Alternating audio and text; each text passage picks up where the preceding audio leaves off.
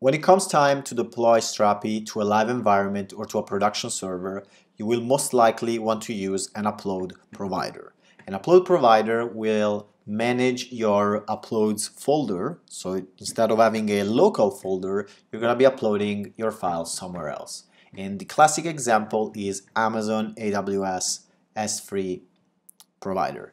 So you definitely want to check the documentation for any change, but as of now, version beta 20, which should be the last beta version before release, the way you install a provider is by simply running the npm install for the provider, which is simply a package that you can find on npmjs.org. And there's also a list of providers which you can search for by going on npm.js, which is the way to explore packages, and then using the following keyword, strapi-provider-upload. And you'll be surprised because there are 7 pages of results. So there's actually tons of providers. But as of this latest version, the major change is that the configuration for your provider will not be inside of your settings manager, but it will actually be a JavaScript, or rather a JSON file in the config folder. So on Strapi, if I go in my settings, I can find the settings for my media library to change the optimization, but there's no settings for where to put my files. Same goes for the plugins. Media library, it used to be upload, but there's no cog here, so I can't change them there.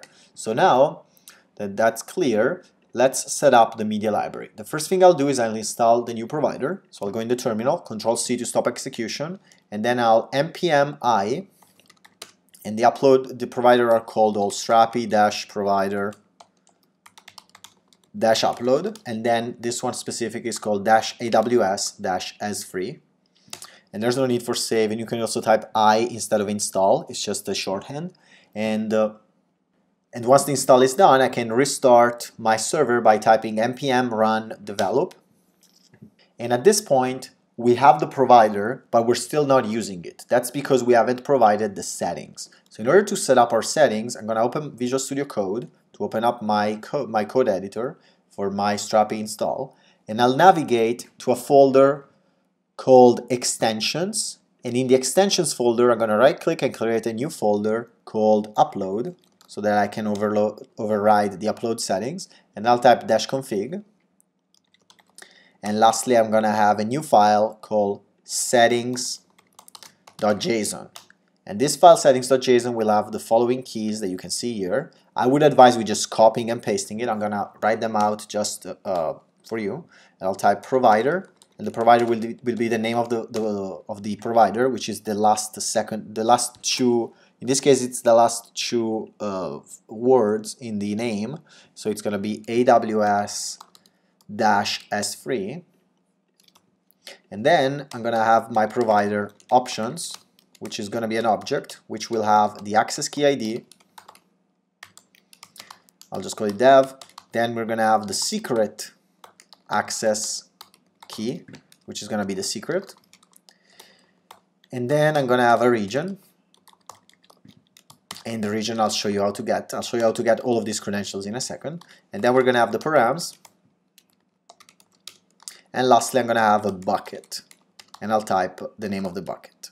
So at this point, we do have our local provider set up. Our AWS provider is set up. It's simply set up in the wrong way. So if I run develop, I shouldn't get an error. It's simply the upload will actually not work. It will simply break because the settings are not correct. So let me show you how to get the correct settings by going into AWS S3.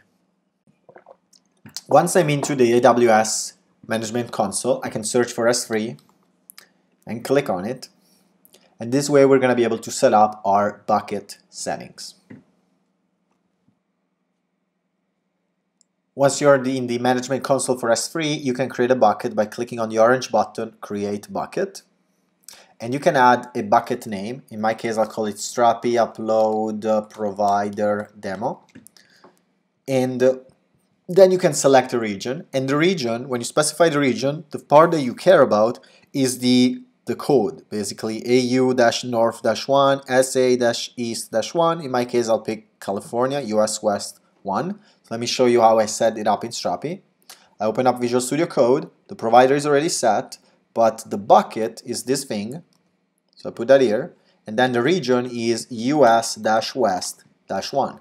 If you are in a different region, for example, let's say you want to use Sydney, you could type AP Southeast-2. AP Southeast-2. So any region, the specific region you have, you can, or you choose to use, you can apply that there. Once you're done with that, you can set up the public access, and you're going to have to allow public access. I'm not giving you any security advice at this point. The only recommendation I can make is that once you're ready for deployment and you're ready for production, you want to hire a AWS certified security consultant to give you advice on the specific settings. All I can tell you is that if you block everything, you're not going to be able to work with file upload. So you're going to have to unblock it, at least as far as I know. And again, you're going to hire a security consultant for this specific set of decisions. Then you can click on Create Bucket, and that way you're good to go. The next thing we need to retrieve are the credentials. So I can click on my name, the name of my profile, and then click on My Security Credentials, and that way I'm going to have access to the Management Console.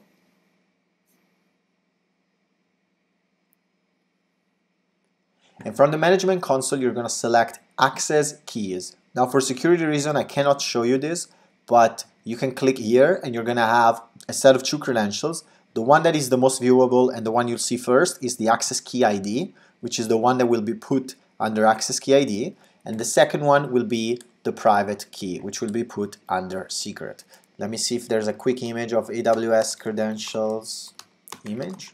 Let me just quickly see if there's an image of it. And once you click on Access Keys, you should be able to see something like this with the Access Key ID. And you will also be able to issue a new key ID by clicking on the blue button. The Access Key ID is the public key, this one, on line 4, while the other one that you will only be able to see once or that you will be able to download locally will be your secret key. And once you set those 2 up, you can restart your server, which will restart automatically if you're using Develop. And now you're actually using your upload provider for file uploads. And the main advantage you're going to note immediately is that compared to your previous upload, which gave you partial URLs, is that these new URLs are actually absolute URLs that point to Amazon S3. So congratulations for setting this up. Let's get ready for a bunch of examples on file upload.